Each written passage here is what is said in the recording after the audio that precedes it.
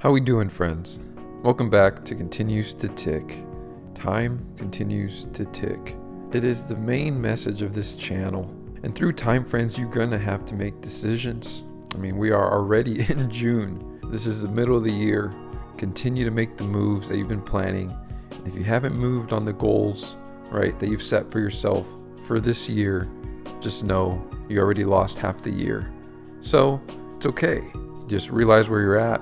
But move, begin to move, take action, take baby steps towards your goals. Zooming out for me, friends, this year, it's been positive.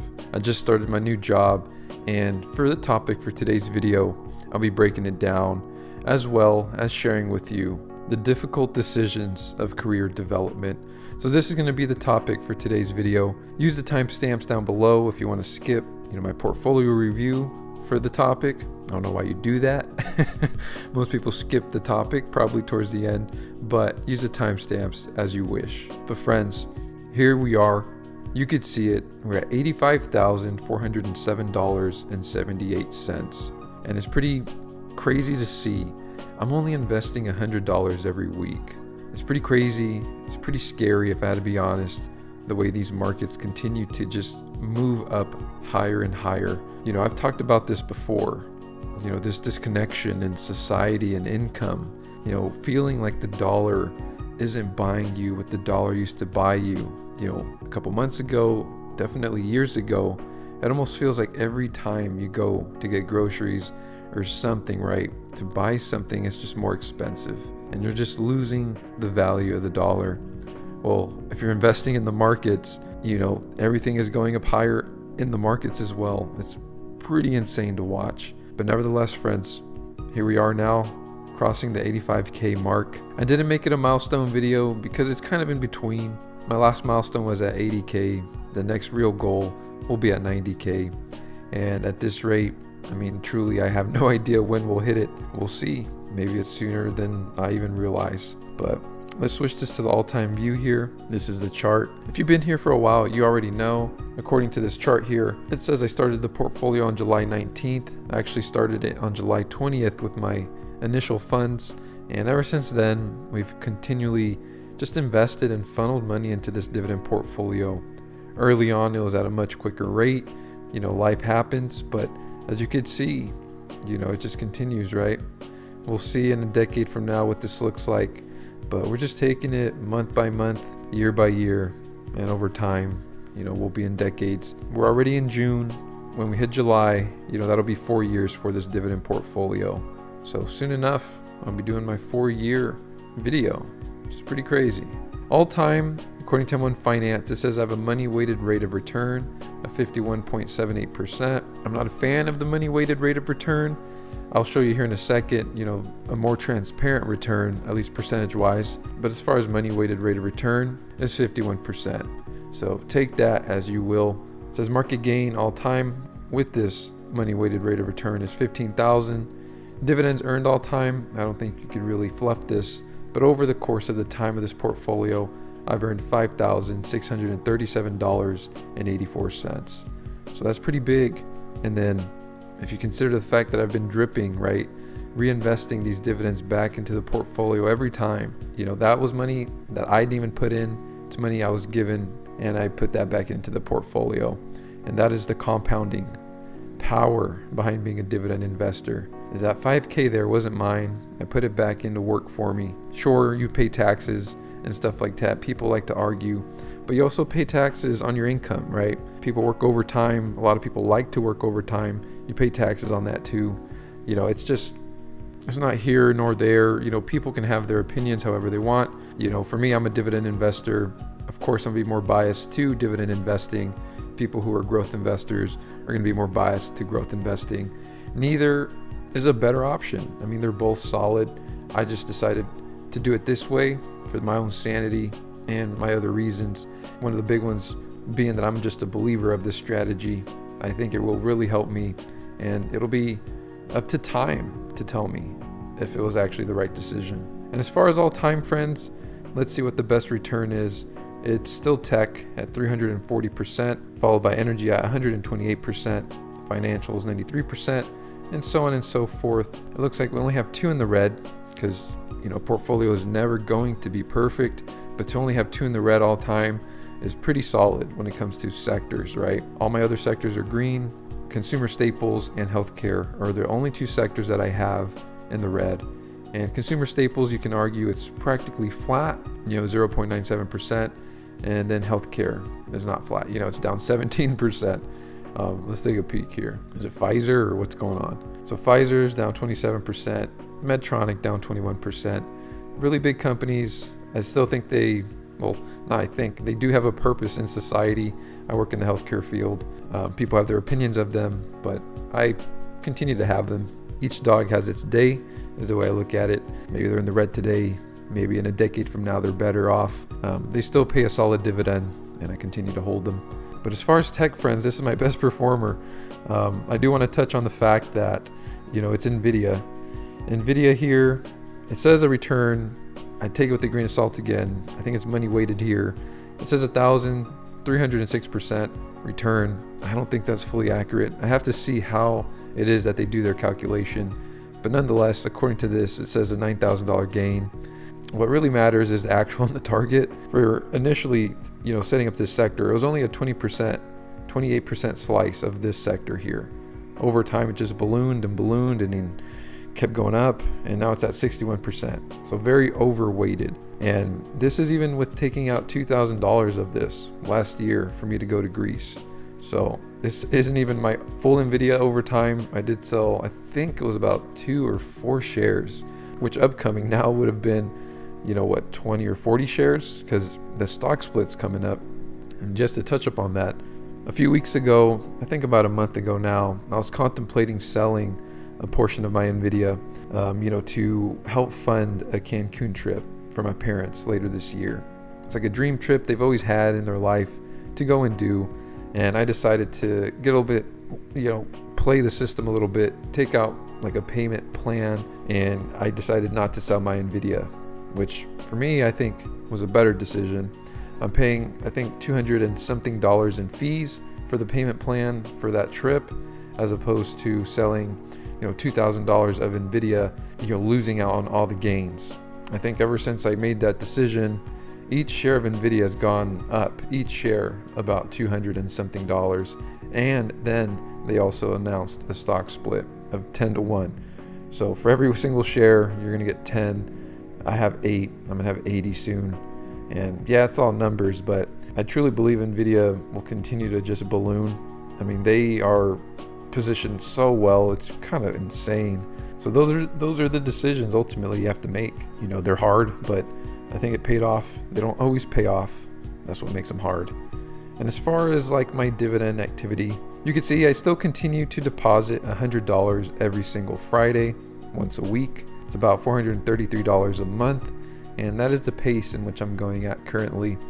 I did now take a pay cut with this next job opportunity, and I hope to keep this at my minimum, and then if I have any extra money at all, put more into it. But I think the plan will be $100 every week, probably for the next 2 years, and maybe that's a more fun, realistic, you know, pattern for people to come and watch, because it's, you know, it's pretty feasible. $100 every week is pretty feasible, I think, for a good majority of people, as opposed to when I first started, I was doing $500 a week.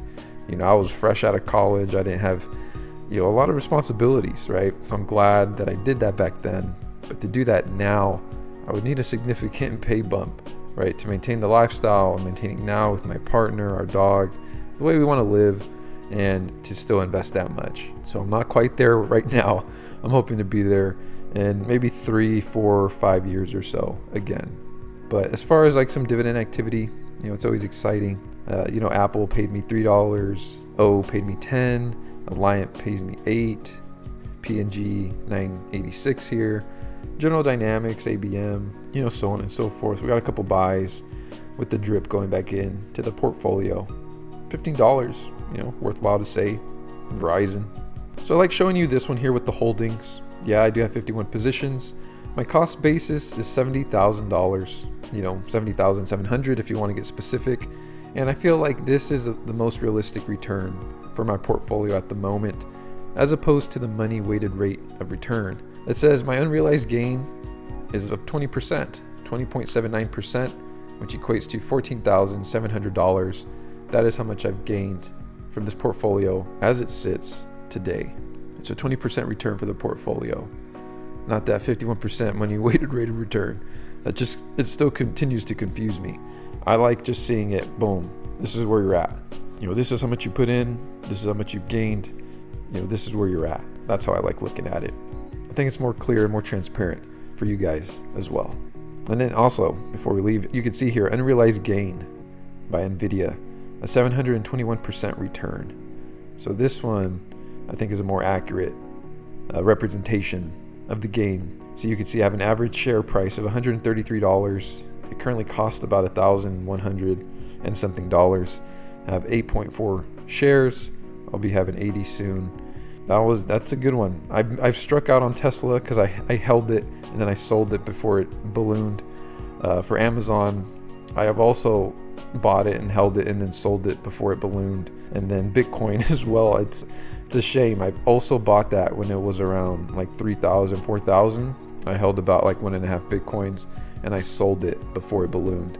And then I actually sold my Bitcoin for Digibyte, and yeah, that was a mistake. So I've struck out a couple times, friends. So this is the one that at the moment, it appears to be my golden child. It appears to be the one win that I have under my belt.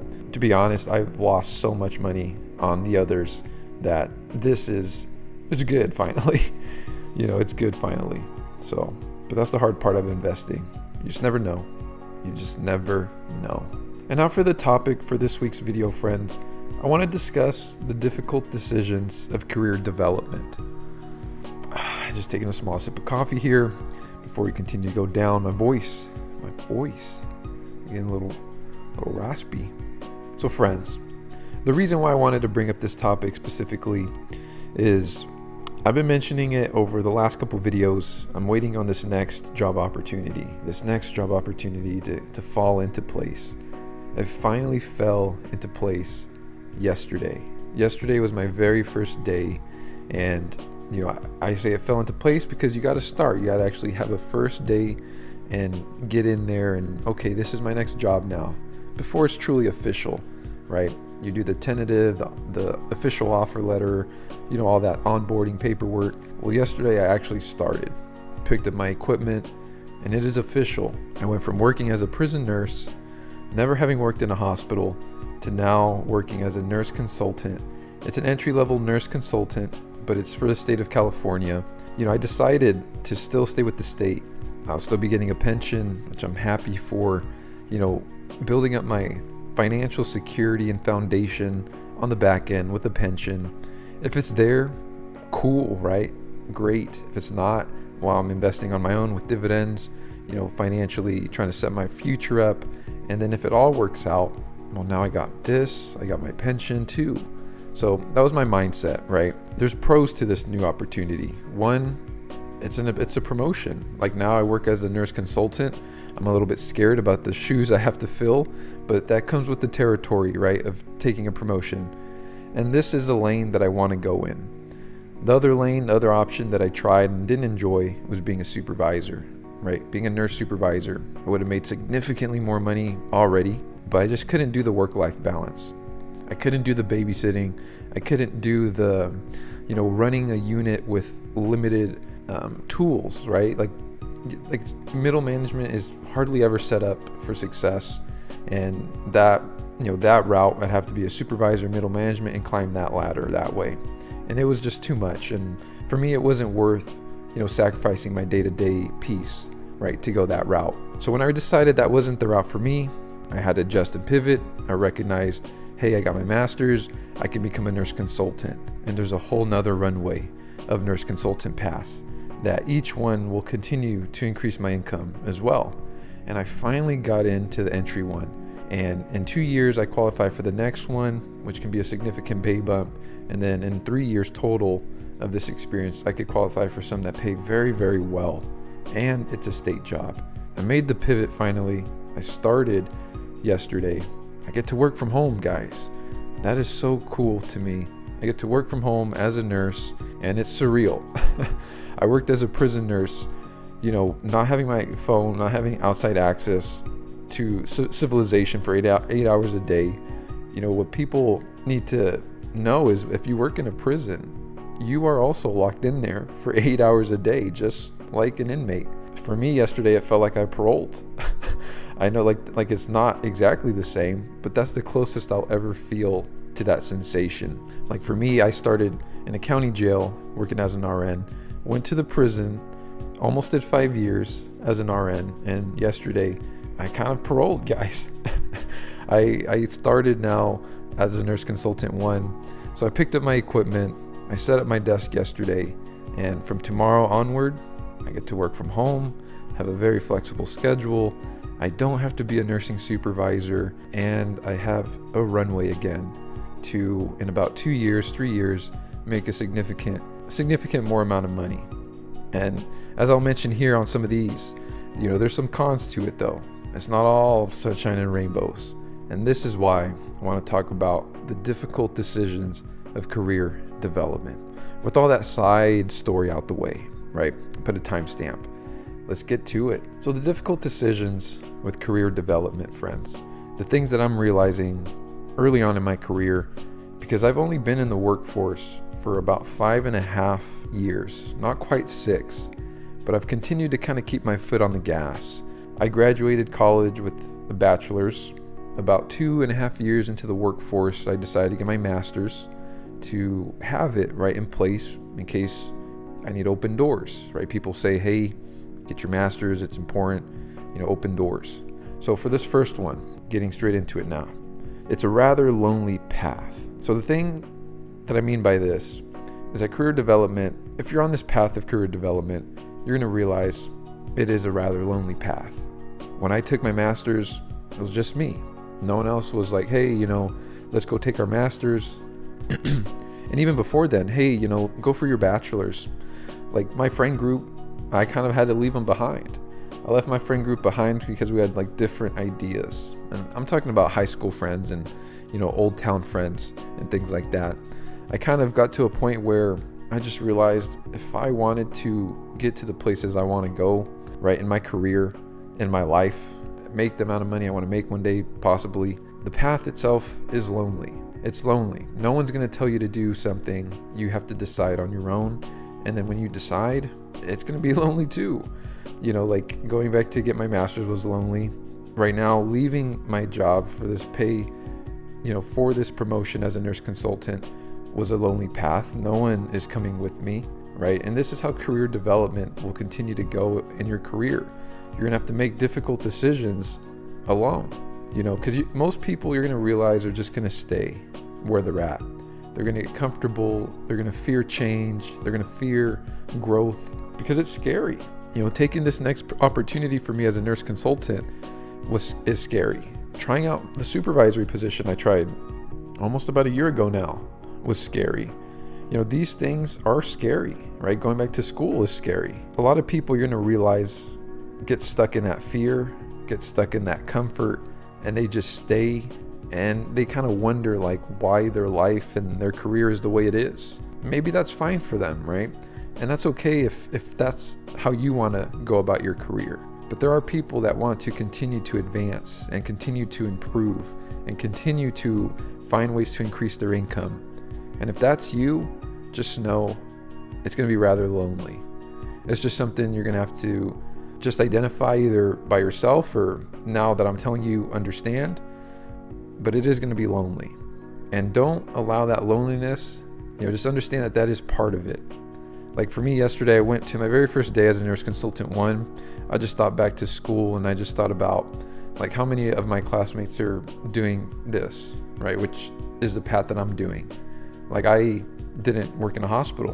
Most of my classmates worked in a hospital. I went to go work where I wanted to, which was in the prison setting. And that was a lonely decision on its own. No one kind of did that path with me. And in fact, everyone was telling me not to do it. I guess I got comfortable with that early on, but you never truly fully get comfortable with this idea that, man, like I wish I could do this with someone else. If you wait for people to do it with, you'll never be able to do it. So just understand that if you're on a path of career development, like finding promotions and finding ways to increase your income through your employment, right, which is like your primary source of income, don't wait for people. Don't wait for people to make decisions. Don't do it with someone. It's truly you and you only. And just understand that it's going to be lonely. It's a lonely path, and I think it's worth it. But it's kind of scary, for it to be just you.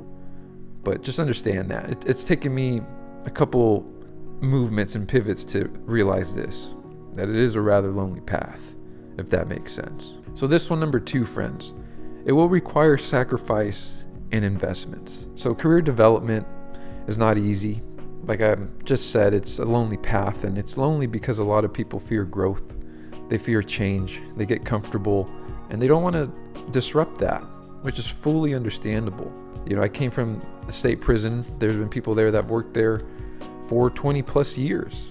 I went in 5 years, I left, and they're still there.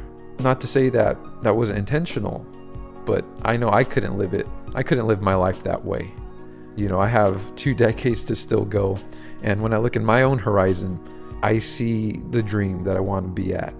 Not to say my life isn't great now, but I stay motivated for more. That is my end goal. Sometimes to get to that place, you're going to have to sacrifice, and you're going to have to invest. Examples of this: invest time, right? Energy into getting a higher degree, right? Invest in yourself to feel uncomfortable and participate in opportunities that are going to give you experience, right? These are investments, right? And I did this early on in my career. And that's why 5 years in, even without hospital experience, I'm already a nurse consultant. Entry level, I always add the asterisk. I know I kind of downplay it for myself, but I found a lane, and I'm in a lane now that a lot of people aren't in this early in their career, but it can happen. And then if you sacrifice, friends, this is where a con of this next opportunity comes into play. Right now, I'm making one of the biggest sacrifices in my career. And you're going to be like, Jesse, what is that? Well, at the moment, it's financial. I got to sacrifice my schedule or something like that because I get to work from home. I get some incentives. My schedule is now very flexible. My boss is very cool, very chill. I have big shoes to fill, but there's a lot of trust in this position for me to be just a responsible adult. I don't have to check in all the time. I don't have to check out all the time, but I have to be good at my job. But the sacrifice itself comes financially. For me, I'm taking a really big pay cut, which is very odd, I know. It's like a promotion, but a pay cut. But I had to do it this way because I saw it as a sacrifice, short term, a bigger reward in about 2 or 3 years, and definitely in a decade from now. In a decade from now, I might be making around 180, 190K. Right now, friends, I'm making about 107K. In the prison, I was making 134K. So I went from 134,000 literally from as of 2 days ago to tomorrow, starting a job that I now make $107,000 as a nurse consultant, but $107,000. I took a $27,000 pay cut for this opportunity, for this experience. This experience right here is so valuable to me that in about 3-5 years, like I said, in a decade, I would be making 190,000 at least. And sure, that's the cap, but with inflation, it probably might be more. And then I never know what more opportunities come from being a nurse consultant, right, for the state of California. So it's the experience I need. And in order to get it, I had to make a financial sacrifice. So if you're on the fence about making a big change, friends, I think as long as you see the bigger picture, and if you have to adjust and pivot to a point where it becomes a sacrifice, make sure it's worth it. Make sure that sacrifice is only temporary, but sometimes that is what it takes. It takes a temporary sacrifice. It will take investments of time, energy, money to get to where you want to go in your career. That's it here for number 2. And for number 3, friends, we're going down the line here. The outcome is unknown until it happens, 100%. So for me, friends, I'm paving my own path still. There's not a single nurse I've seen in my career do the path that I'm trying to do. One, I was always worried by never working in a hospital. That worried me. I went to go work in the prison setting and the county jail corrections, right? I gained a lot of experience there though. I absorbed as much as I could, and I think that's what allowed me to move fast. And in addition, I got kind of lucky with some opportunities, but I did take advantage of that experience. And then I also went back to get my master's. And fortunately for me, I started with my bachelor's. So all these things together kind of gave me a good foundation to work from quickly. But still, the outcome for me is unknown in my now promotion, right, of being a nurse consultant. I want to make what I think I can make in about a decade or less from now, right, which I told you. But that outcome is still unknown. It's not guaranteed. And that's the hard part about career development, is you kind of have to go on this path, on this journey. It will require investments. It will require sacrifice. You'll realize it's a lonely path. And then on top of this, the outcome is still unknown. There's no guarantee that just because I'm a nurse consultant and in 2 years I'll qualify for the next spot, it doesn't mean I'll get it. I think I will though. My mindset is telling me I will, so I keep my foot on the gas, but still it's not guaranteed. I initially thought I was going to be able to become a nurse consultant, the higher paying one, sooner, but it turned out I didn't qualify. Turns out I need to do this one, and then this one requires a pay cut, right, to accept. You have to be able to adjust and pivot despite the outcome not being guaranteed. Just know the outcome remains unknown. I like to think of it as the path illuminates as you walk it. So you have to make the best version of you, trust yourself, set yourself up as best that you can, and then just take it as it comes, and then hopefully the path will illuminate as you walk it, if that makes sense. And then for this last one, friends, it's very difficult to see it through.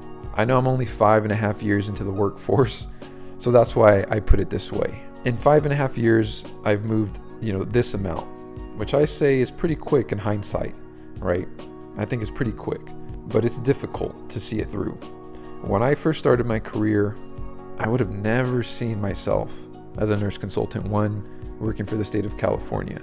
I was like, oh, I'm gonna go be a county jail nurse. And then from there, being a prison nurse makes sense. They have better benefits. So I went to go work as a prison nurse. In the prison, I worked in so many different areas, gained like care management experience, worked in appeals and grievances, worked in the primary care clinic as an outpatient nurse, got all this experience. But I didn't know any of that was going to happen. The opportunities came to me. I took advantage of them. Sometimes because I was doing well, other opportunities just landed in my lap. Again, I took advantage of them. I didn't know that was going to happen. So it's difficult to fully plan your career step by step. And because of that, it's going to be difficult to see it all the way through. So for me, the way I like to focus on my goals when it comes to career development is pick a horizon. Pick the biggest picture you can imagine.